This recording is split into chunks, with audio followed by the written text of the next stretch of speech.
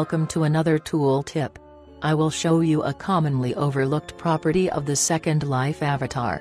The UV layout of this character is not at all fixed.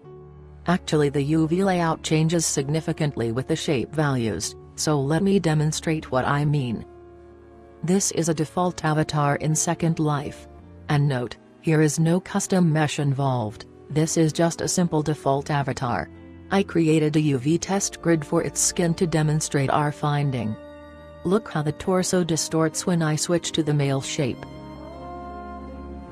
When we do the same in Blender on the exact replica of the Second Life avatar, then we actually see the same distortions. But, this is not a big surprise. Well, male and female avatars use the same meshes. But the male's upper body has a very different shape, so its vertex locations have been moved significantly. On the other hand, we still use exactly the same UV mapping for male and female shapes, and therefore we get visible distortions when we switch the gender. But Second Life has a surprise for us.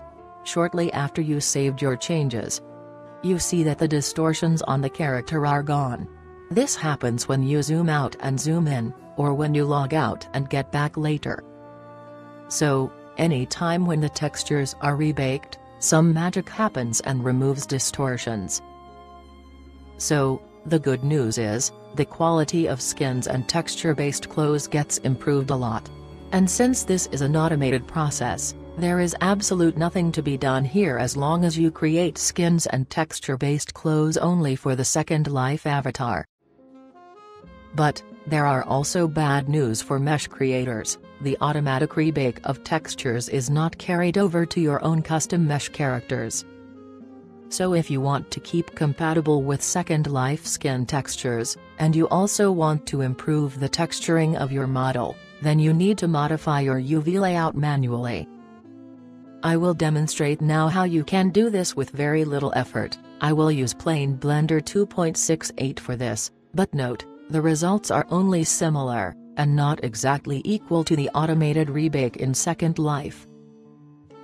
So, first things first, we have to ensure that the UV layout keeps compatible to Second Life. Actually, it is sufficient to ensure that the UV islands keep their shape. We can do this with no effort within the UV editor. Select the boundaries of the islands, and then pin them. This ensures that a subsequent UV unwrap will not affect the island shapes. However, this is an annoying task, so let me revert the pinning, and show you a nice little trick for easy selecting all island boundaries at once.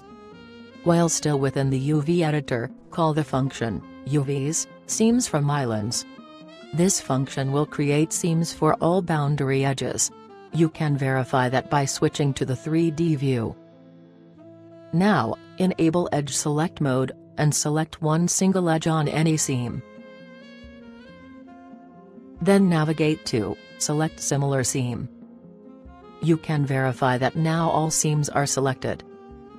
Finally, switch back to the UV editor and enable Keep UV and Edit Mode Mesh Selection in Sync. And now pin the selected UV vertices. However, a few edges remain not marked as seams, that is because no seams will be created at the mesh boundaries.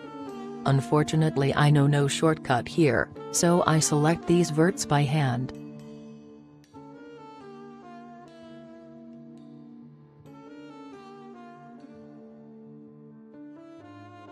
And then pin them like I just did with the seams. Now, you can just unwrap your modified mesh, and in many cases the UV layout will improve a lot. But hold on, this improvement does not look very impressive, and that's because there is still another caveat here, that is, the mesh contains shape keys. In this case you either need to apply the shape keys first, or, you can make the unwrap tool aware of the shape keys. I found an easy way to do this is to create a new shape key as mix of all current keys. You keep the key value at 0, but make it the active key.